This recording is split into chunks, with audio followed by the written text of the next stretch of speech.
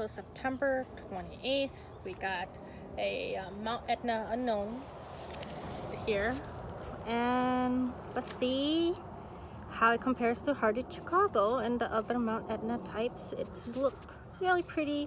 It has a really nice close eye. So let's see what it is. Sorry, hard to do this with one hand.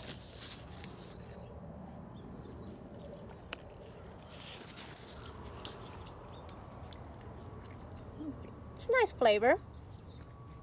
It's not a Hardy Chicago.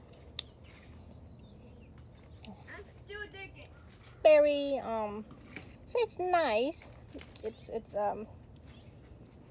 just, I wouldn't say it's as good as my Hardy Chicago, but I don't know what it is. So maybe you can tell me what it is.